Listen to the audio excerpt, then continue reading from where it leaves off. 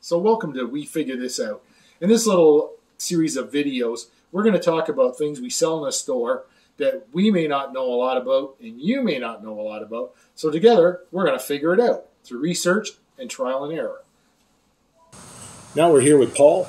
Paul's a regular on our Wednesday in-store build sessions, and he also runs the vet build sessions at the Uplands Family Resource Center once a month. When is that? It's the first Saturday of every month.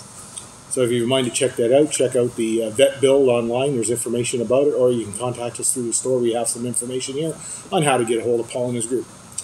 Today, Paul is going to show us about wet pallets, how they work, what they do, and if they're right for you. So take it away, Paul. Okay.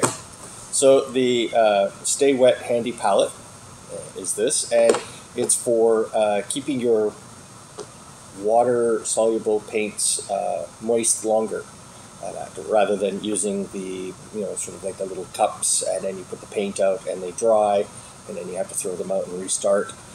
With this, you can put out your paint and keep it for quite a long period of time. Comes with your lid, and I've had this paint in here for probably a couple of months, and once the paper kind of starts to look like this, you can actually remove it and replace it, and inside is a sponge that you want to keep moist inside. So when you have your paints, the wet paper will keep your acrylic paints, so you just wet your paintbrush and you can go in and you have your paint color right there for you, and it'll just keep staying like that rather than drying out. So if you're doing figures or anything like that, and you're done for the day, you can just put the lid back on and go about your business, and then when you're ready to paint again, you just take the lid off and your paint is ready to go again. And once it gets suitably filled up and messy, you just remove the paper and you get another Stay Wet paper and pull that out, and you do not drop it right in. Actually, what you end up doing is you take the paper and you soak it in warm water for about 5-10 minutes, and then let all the excess water drip off, and then you place it in your palette, and now you have a clean painting palette to start again for your acrylic paints. And you can just put your little drops and put your mediums and whatever things that you want on there, and then you can just go about mixing your colors and paint away, and then once you're done, you just pull it out again and toss it and get another one, and just make sure your sponge inside is moist.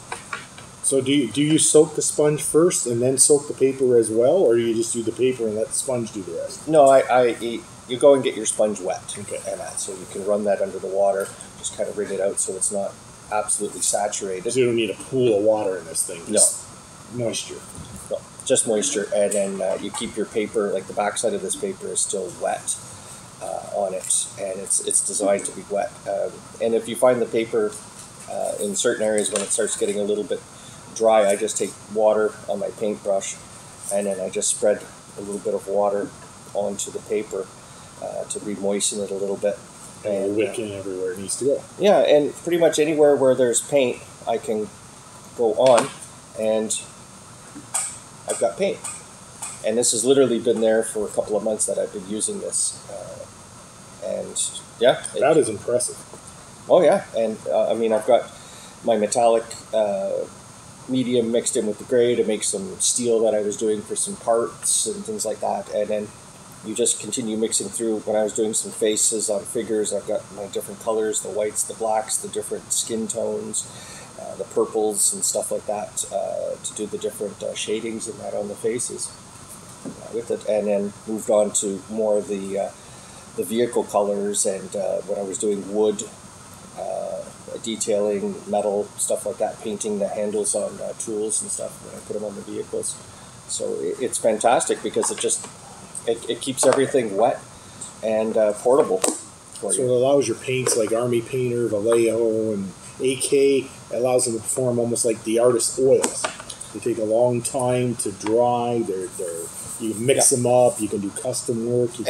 I've got some, in some of them, if you need to do that longer, you can put in a little bit of the retarder medium And so you can put a blob of that here. You can put other mediums, like I said, the metallic mediums, things like that, if you want to do different things with your paints. And you don't have to worry about, let's say, contaminating your pure color, because you can take a little bit of that, make another little pool over here, mix other colors into it to make different shades, and then go back and forth as to what you need with it, all the while having your initial color in one spot, and then variations of it in several other places. So you have a fair amount of work area, obviously, as you can see with the number of colors that I have on the palette. And there's still a little bit of room for a few other places, and then as some of them basically dry up, I'll just add a little bit more of that same color, or maybe a slightly similar color or whatever that I want to work with in there. And I've used this to also make